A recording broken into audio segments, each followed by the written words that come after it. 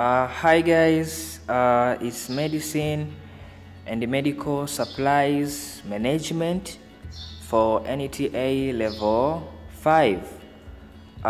Today we are going to discuss about criteria and the challenges facing selection. And these are learning tasks. By the end of this session, every student should be able to mention criteria for selection of medicines and medical supplies, and also to list the problems facing selection of medicines and medical supplies. So these are just learning tasks or some objectives. This session kwamba every student after this session lazima hajue kutaja those criteria for selection of medicines and medical supplies, and also to list those matatizo or problems ambazo zina face selection of medicines and medical supplies. Before we learned about the introduction to medicines, introduction to selection of medicines and medical supplies. Tukasema selection in medicines and medical supplies, it is not simple as the word selection as it is, but in selection of medicines and medical supplies, according to medicine and medical supplies management, it involves reviewing the pattern of prevalent disease and to select or to choose the treatment of choice, and also to see what kind of medicine can be used for the treatment of the certain prevalent health problems and in which dosage forms. Pia tukasema selection of medicine and medical supplies also involves to decide which kind of medicine should be found in each level of the health system. Now we are going to see what are the criteria. What is the criteria and the challenges or problems facing that process of selection of medicines and medical supplies? First, let us see the criteria for selection of medicines and medical supplies. Vitu gani vya kuzingatia? What are the criteria? Vitu gani to consider so that we can select medicines and medical supplies?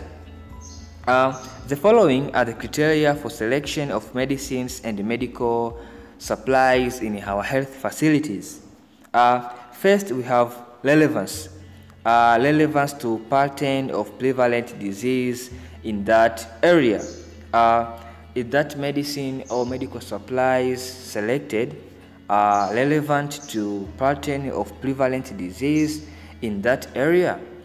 Ni kwamba unaangalia, this kind of medicine ambao naienda kuprocure au na select ili nikaiprocure ni relevant to the pattern of prevalent disease in our area. Prevalent diseases ni yale malazi ambayo yana tendency yake au occurrence yake au cases in a high number of cases in our areas. Ugonjwa ambao unakuwa una high number of cases, in a large number of cases in the area, that is prevalent disease. So is that medicine you are selecting relevant to pattern of prevalent disease in the area ambapo itaenda kutumika? Second, medicine that satisfy the healthcare needs of the majority of the population. In our population, kwenye jamii, we need to select the medicine ambayo itaenda ku benefit majority of the population. Watu wengi wataenda kunufaika na hiyo dawa, considering a lot of things, bei, effectiveness and so on.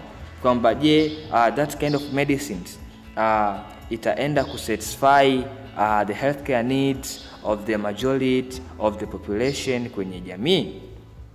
And also it should be of proven efficacy and safety from the clinical studies data.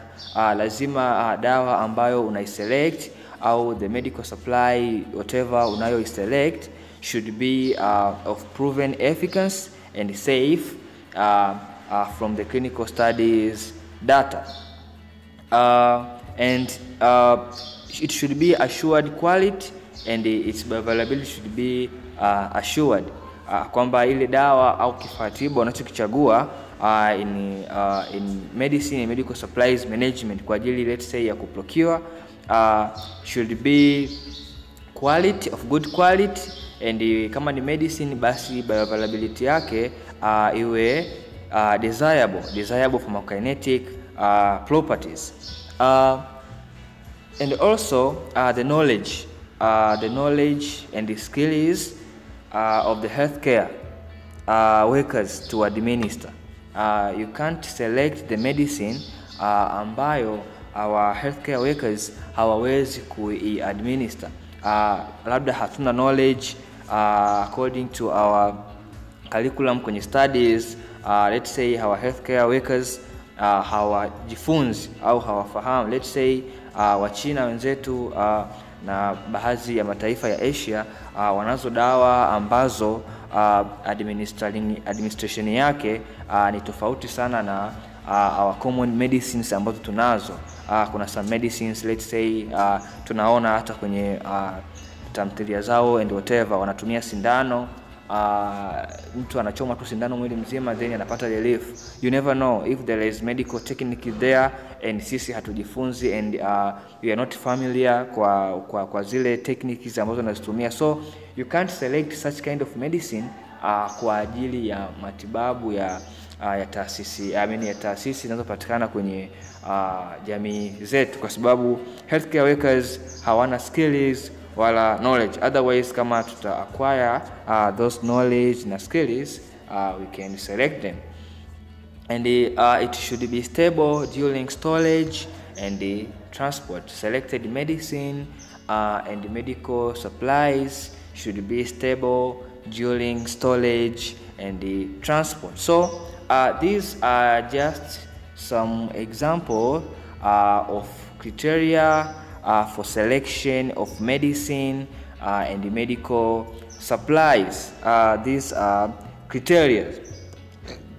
But when two or more similar medicines are available, selection will be based on one. Kama tuna two au more than one medicine ambayo iko available in the market and can be na zote zinaweza zikatumika kwa ajili ya treatment ya certain prevalent health problems, selection lazima ibase kwenye mojawapo ambayo ni either more stable au cost effective. Tukisema more stable tunaangalia its stability during storage and transport. Kuanzia kipindi ambacho ile dawa itanunuliwa mpaka kipindi ambacho itatumika na kuexpire, ipi ni more stable compared to the other. So the one which is more stable, most stable compared to zile zingine will be selected. Na kama dawa zimepatikana zimefanana kwenye criteria zote za selection na zote zipo sokoni, tutaangalia ile ambayo pia ni cost effective, kwamba the total cost of treatment and not unit cost. Tunaangalia gharama zitakazotumika kwenye kutumia dawa fulani kwa ajili ya matibabu na sio the unit cost. Anaposema unit cost, let's say tuna dawa A and tuna dawa B. Dawa A yenyewe kwenye swala la stability na ukilinganisha na dawa B, dawa A ni stable kulinganisha na dawa B. So dawa A itachaguliwa kwa sababu ya stability. Criteria zingine zote ziko okay, zinafanana, lakini kwenye swala la stability dawa A imekuwa bora zaidi. Kwenye swala la cost effectiveness, let's say we have dawa A and dawa B, medicine A and medicine B, or medical supply A and medical supply B. Tunaangalia ili mradi mtu atumie dawa A kwa ajili ya matibabu yake yote, inabidi atumie labda dozi ya siku 5 ambayo labda ina vidonge siku 5, labda let's say TDS kila baada ya masaa 8. Kila baada ya masaa 8 anywe kidonge kimoja kwa muda wa siku 5. Kwa hiyo kama atatumia kidonge kimoja kwa kila baada ya masaa 8, manake kwa siku atatumia vidonge 3, then kwa siku 5 he or she is going to use 15 tablets. So 15 tablets, let's say kidonge kimoja ni shilingi 100. Kidonge kimoja ni shilingi 100, kwa hiyo kwa vidonge 15 itamgharimu shilingi 1500. Then huyo mtu atakuwa amepona.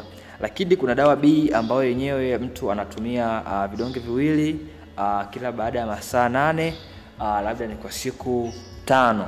Na kila kidonge kimoja kina gharama ya shilingi 200. So ukiangalia gharama ya matibabu kwenye dawa B na dawa A, dawa A itaonekana kuwa ni nafuu kuliko dawa B, kwa sababu hata hivyo huyu anatumia viwili kwa wakati, na kwa baada ya masaa 8. So kwa siku ni vidonge vingapi? Vidonge 6. Then kwa siku 5 ni vidonge 30. Then bado kidonge kimoja ni shilingi 200. So hii itakuwa ni gharama kubwa zaidi. Hata kama ikitokea let's say dawa fulani kidonge kimoja ni gharama nafuu sana, lakini kidonge kingine dawa nyingine ni ghali, lakini ile kidonge kimoja ambacho ni ghali ni shilingi labda 5000, alafu kidonge kimoja ambacho ni cha bei rahisi ni shilingi 500, lakini namna ya kutumia kile kidonge chenye gharama nafuu, unaweza ukajikuta unatumia vidonge vingi zaidi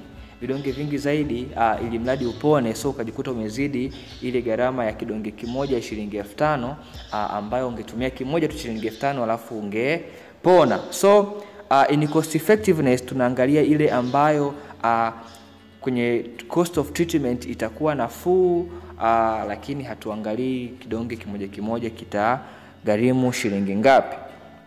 And example, let's see the simple example. Vial can be cheaper but may need refrigeration, syringes and expert healthcare workers to administer. So kwa mfano tuna vials ni aina ya dawa ambazo zinakuwa administered kwa sindano. Inaweza ikawa ni shilingi 300, lakini kidonge labda ni shilingi 3000. Lakini vial labda inaweza ikahitaji refrigeration, ihifadhiwe kwenye refrigerator. Itahitaji syringes ambayo labda let's say ni shilingi 2000. Pia itahitaji expert healthcare worker alipwe ili mradi haweze kukuchoma. So unaweza kukuta ni vial ni ya gharama nafuu sana, labda ni shilingi 500 tu, lakini ili mradi mtu aipate ifike kwenye mwili wake kwa ajili ya matibabu itagharimu hata shilingi 30,000. Lakini kuna kidonge tu ambacho ni mtu anachukua anakunywa, lakini ni shilingi 5000. So we are looking for cost effectiveness ikiwa kama tuna dawa 2 au zaidi kwenye soko. And appropriate for level of healthcare use. Another criteria ni kwamba ni iwe appropriate for level of the healthcare use. Example, the primary healthcare select simple and easy to use medicines and medical supply. So tunaangalia ile healthcare level, kama ni it is primary healthcare, so hata selected medicines zitakuwa simple and easy to use. Avoid confusions of names and dispensing. Avoid including the same medicines with different strength, different medicines with similar name. So ukiwa unafanya selection ya medicine na medical supplies, jaribu ku reduce confusion kadiri unavyoweza, confusion of names and dispensing. Zuia avoid to include the same medicines with different strength. Unanunua let's say dawa nyingi ambazo dawa moja lakini zinakuwa zina strength tofauti. Unanunua amoxicillin yenye 250, then amoxicillin zingine zina 500, then amoxicillin zingine zina strength tofauti. So avoid confusion during selection ya medicine.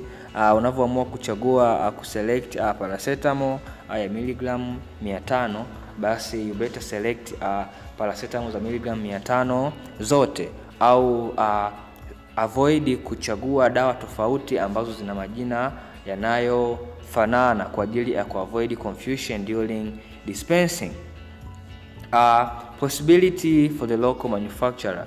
Je, hiyo dawa unayoichagua kuna uwezekano wa kupatikana kirahisi hata from local manufacturers wanaotuzunguka, ikitokea hata international suppliers hawapo? Je, kuna uwezekano wa hiyo dawa kupatikana from the local manufacturers wanaopatikana karibu na wewe? And kama kuna dawa mbili ambazo zimemeet criteria zote, mpaka za cost effectiveness, mpaka the stability and so on, lakini dawa fulani A and dawa B, dawa A yenyewe kuna uwezekano wa kupatikana from the local manufacturer kuliko dawa B from let's say the ile upatikanaji wake, tutachagua ile ambayo it is easier to be available from the local manufacturers. And the availability as a single compound, kwamba you are selecting the medicine sokoni in the market, let's say from the suppliers or manufacturers or whatever, tunahitaji dawa ambayo ni single compound. It's okay, tunaweza pia tukatumia dawa ambazo in combination, kwamba certain medicine ina component ya drug A and drug B inside, lakini if the single compound is effective as similar to drug ambayo iko in combination, and na zote they are found in a market, we have to select the one that is a single compound and not in combination, kama if cost effectiveness and the other factors they are similar. The drug should be identified by the international non-proprietary name, the generic name, sometimes referred to as generic name. So the selected drug should be identified by international non-proprietary name, and also known as generic name. So these are just criteria ambazo tunaweza tukazitumia kwenye selection ya medicine and medical supply. Tukasema kwanza should be of prevalent to the pattern, prevalence to the pattern of prevalent disease, medicine iwa satisfy jamii kwa kiasi kikubwa, then usalama na efficiency iwe sawa, then quality na bioavailability iwe vizuri, then knowledge and skills ya healthcare workers to administer iwe okay, and during storage and transport iwe stable. Lakini pale inapotokea dawa ziko mbili au zaidi, tutachagua ile ambayo iko more stable and cost effective. Lakini pia tuzingatie appropriate for the level of the health care use. Zile ambazo ni primary health care tutachukua simple, na ambazo ni rahisi kuzitumia. Pia to avoid confusion, possibility of the local manufacturers. Hiyo dawa kuna uwezekano kupatikana from the local manufacturers. Availability as a single compound. Lakini pia this point ya availability as a single compound itategemeana sana na effectiveness ya dawa. Kama dawa in combination it is more effective compared to the single compound, we are going to select the one medicine ambayo ipo in combination. So the drugs should be identified by an appropriate international non-appropriatory name known as generic names. So now let us see the problems facing selection of medicine and medical supplies. Matatizo. The following are the problems facing selections of medicines and medical supplies. First is failure to respect national protocol. Failure to respect the national protocol. This may bring about selection of medicines and medical supplies which are not essential for the community and the nation at large, but also may lead to the selection of supplies which are not important for particular level of the facility, like referral hospital, regional hospitals, district hospitals, health centers and the dispensaries. Matatizo ambayo huwa yanakumba selection ya medicine and medical supplies. One is failure to respect the national protocol. Kila taifa zinakuwa na zile national protocol zake ambazo zina guide selection of medicines and medical supplies. So once there is failure to respect the national protocol, itapelekea kuchagua sasa dawa ambazo they are not essential for the community and the nation at large. And sasa kwa sababu let's say healthcare workers au pharmaceutical personnel amefail kuheshimu zile national protocol on selection of medicine and medical supplies, itapelekea kuchagua dawa ambazo they are not essential kwa jamii na kwa taifa kiujumla. Kwa tutajikuta tunachagua dawa ambazo hatuzingatii zile selection criteria, ambapo haitokuwa good, hatutoenda kumiti zile needs za watumiaji. Multitude of products used. This is crowding of supplies in facilities which are used for similar purposes, and also transition to new product. This is about innovation of new medicines and medical supplies. They could be of the same effectiveness or better than the older ones. However, they could not be cost effective or of uncertain safety. Economic interest of the people involved may hinder proper selection of procedures. And ya pointi ya nne na ya mwisho, lack of well trained personnel. Hatuna wale trained personnel wa kutosha, so inaweza ikawa ni tatizo during selection of medicine and medical supplies. The key healthcare workers or people involved in selection should get trainings and update in order for them to do informed decisions on selection. So we have to, lazima tuwe na trained personnel ambao wataweza kuselect these medicines and medical supplies accordingly. So these are problems ambazo zina face selection of medicines and medical supplies. Actually zipo nyingi, tunaweza tukawa nazo nyingi sana problems ambazo zinatukumba wakati tuna select medicines and medical supplies, but these are some of them, and every student should be able to mention and to explain these problems facing the selections of medicines and the medical supplies. So we have those learning tasks. Let's use these learning tasks as evaluation. Every student should be taking the time to evaluate him or herself na kuangalia kama ameelewa the session, if he or she can answer these questions accordingly.